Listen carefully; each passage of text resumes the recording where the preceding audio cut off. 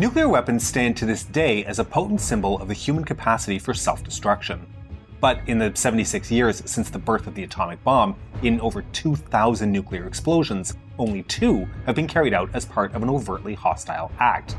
It's well known that the atomic strikes against Hiroshima and Nagasaki deeply scarred the Japanese psyche and their relationship towards nuclear war. But less well known was a nuclear test in the 1950s that resulted in the accidental contamination of a fishing boat and its crew, and even resulted in one man's death. I'm your host David, and today we are going to look at the Castle Bravo test, the contamination of the Daigo Fukuryu Maru, and how it provided the inspiration for one of the world's greatest nuclear antiheroes, Godzilla. This is the Cold War.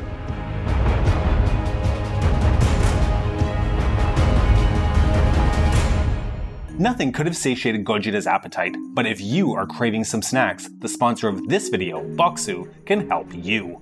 Bokksu offers a uniquely delicious and deliciously unique product, a monthly snack box subscription that partners with century-old family snack makers to deliver exclusive Japanese snacks and tea pairings to your door. Most importantly, it honors Japanese heritage and empowers artisanal makers by partnering with them to deliver authentic flavors around the world. Every month, you'll receive a box with a different theme. The snacks will always be different. It's a gourmet journey through Japan every month. Just order and you will get the best snacks from Japan at home. Bokksu offers free shipping to the US. First-time Bokksu customers will receive the Seasons of Japan box so they can get a taste of the snacks per season. Repeat customers get a themed box every month, and this month's box is called Summer Fruits.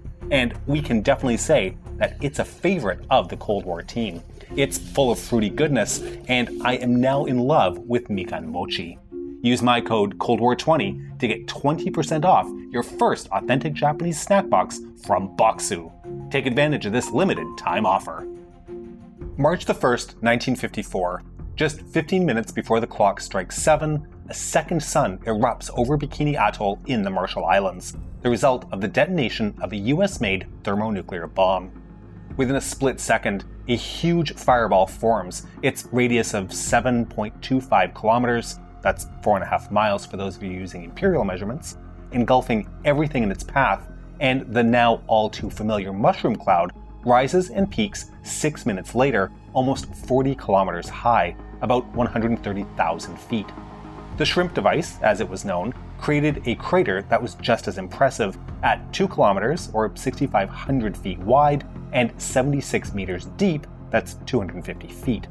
This was Castle Bravo, the first in a series of high-yield thermonuclear weapon design tests conducted by the United States on the Marshall Islands. It is, to this date, the largest nuclear device detonated by the US, with a yield of 15 megatons. In comparison, Fat Man and Little Boy, the bombs used on Nagasaki and Hiroshima respectively, looked like firecrackers, with Castle Bravo being 1,000 times more powerful. The flash of the explosion was so strong that it would have been visible from the surface of Mars. Now, the size of the explosion was actually unexpected. Originally, it had been estimated that the explosion would produce the energy equivalent of 5 megatons. That's 3 times smaller than the actual yield that was produced. Investigations after the test revealed that the design team at Los Alamos had made a mistake in their calculations. The shrimp design was the same general design as the Ivy Mike shot, but instead of using cryogenic liquid deuterium for fuel to sustain the thermonuclear reaction, it used lithium deuteride, which was a solid at room temperature.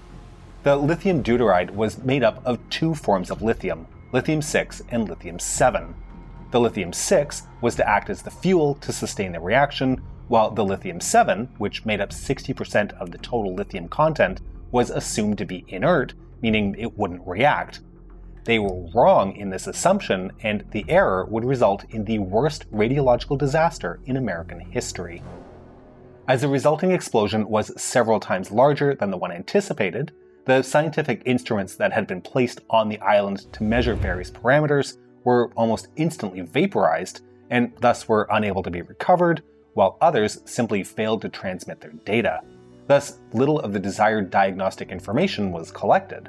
However, the loss of the scientific equipment and the destruction of permanent buildings on the island was nothing compared to the humanitarian tragedy that would follow. The explosion disintegrated the coral reef surrounding the blast site, and that debris was sucked up into the mushroom cloud, becoming irradiated in the process.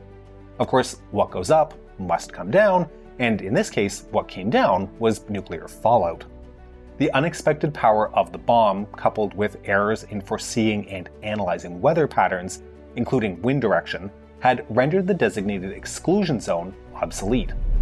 The radioactive fallout would spread over a much larger area, which included the Rongelap, Alingane, and Uterik atolls, exposing the native islanders there, as well as US servicemen, to high levels of radiation.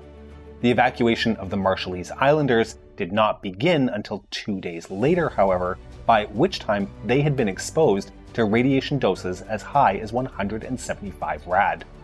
The populations of the surrounding atolls would not be allowed back to their homes for several years, and even after their return was allowed, many suffered from continued exposure to radioactive contamination. The islanders were also secretly studied by the US military in an experiment designed to monitor the long-term effects of radiation exposure. These studies were carried out largely without the consent or even knowledge of the islanders themselves. The American ships that were stationed 30 miles to the south of the atoll in order to observe the Castle Bravo shot were also exposed to the fallout. However, as they were largely aware of the nature of the fine dust that had started blanketing the vessels like snow, the personnel retreated below decks, and the ships moved to a safer distance. That would not be the case for a Japanese fishing boat named Daigo Fukuryu Maru that happened to be inside the new fallout zone and was completely unaware of their suddenly dire situation. Ironically, the ship's name is translated into English as Lucky Dragon No. 5. However, both the vessel and the crew's fate would be far from lucky. Only her 5th voyage, it was going to be her final one as well, as the radiation she received meant she could no longer be safely used in the future. She had set sail from the port of Yaizu in Shizuoka Prefecture on the 19th of January, and her original fishing spot was close to Midway Atoll, far away from the nuclear test site of Operation Castle. But there the first calamity struck, as they lost most of their trawl nets because of a coral reef, and so they changed course and headed southwards towards the Marshall Islands, not wanting to return to Japan empty-handed. Empty-netted? Anyway, on March 1st, they would encounter the nuclear fallout created by America's strongest nuclear weapon at the time. Oishi Matashichi, who passed away only in March of this year, was one of the crew members of the unlucky vessel and would later recall this incident in his book. It was just like sleet. As it accumulated on deck, our feet left footprints. This silent white stuff that stole up on us as we worked was the devil incarnate, born of science. The white particles penetrated mercilessly, eyes, nose, ears, mouth. It turned the heads of those wearing headbands white. We had no sense that it was dangerous. It wasn't hot, it had no odor. I took a lick, it was gritty but had no taste. We had turned into the wind to pull in the lines, so a lot got down our necks, into our underwear, and into our eyes, and it prickled and stung. Rubbing our inflamed eyes, we kept at our tough task. The task on hand being, of course, the retrieval of their fishing gear. In hindsight, we can say that it would have been better if they had abandoned it and escaped the fallout zone as soon as possible, as it took them nearly 6 hours to retrieve their nets, all the while being exposed to tremendous levels of radiation from what they would later call shinohai, death ash. Furthermore, it wasn't just the fishermen that were exposed to this poisonous ash, but their catch became contaminated as well.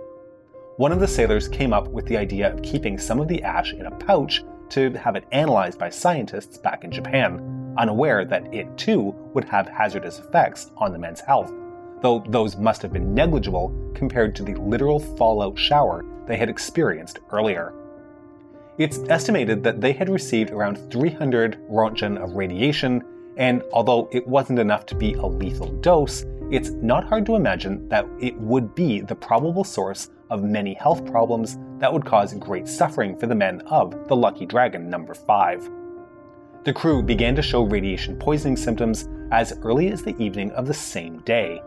These early symptoms included nausea, headaches, body pain, and diarrhea, and they only got worse with each passing day of their return journey.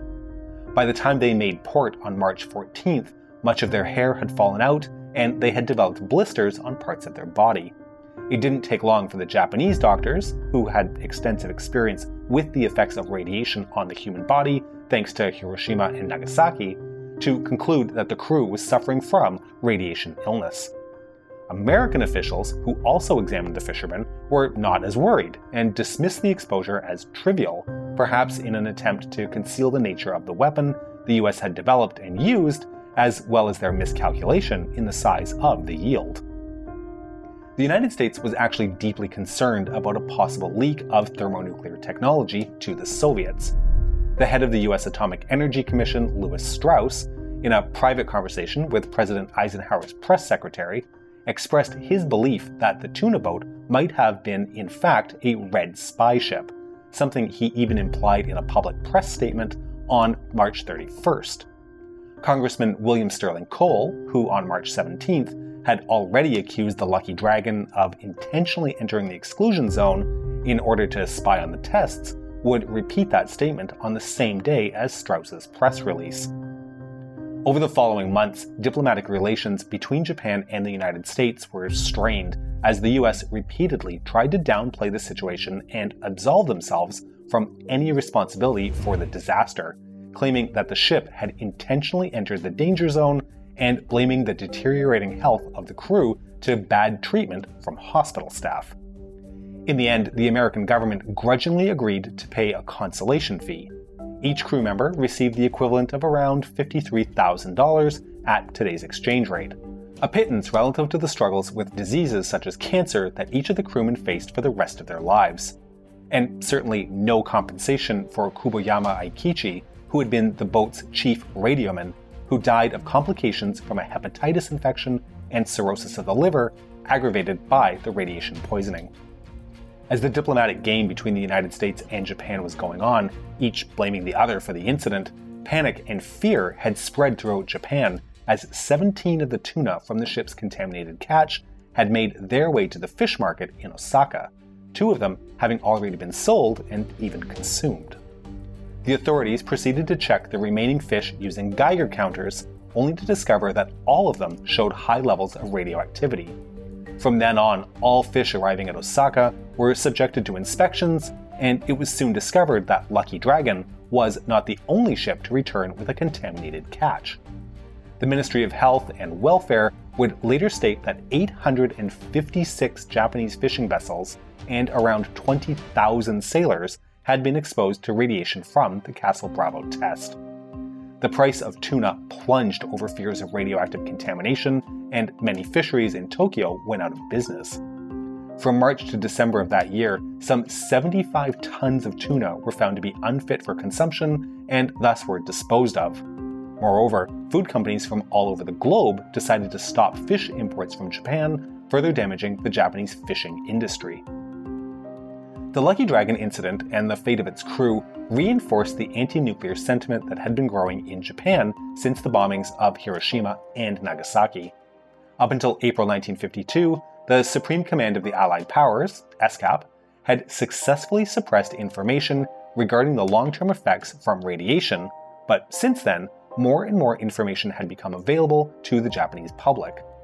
Following the Castle Bravo incident, an anti-nuclear testing signature campaign was launched in Tokyo on Hiroshima Day, which managed to gather more than 32 million signatures. The following year, the first World Conference Against Atomic and Hydrogen Bombs was held in Hiroshima. This conference inspired Japanese anti-nuclear activists to found the Japan Council Against Atomic and Hydrogen Bombs, Gensu-Kyu, that continues its action to this day. But it wasn't only political action that was inspired by the Castle Bravo accident. The cultural world was mobilized as well.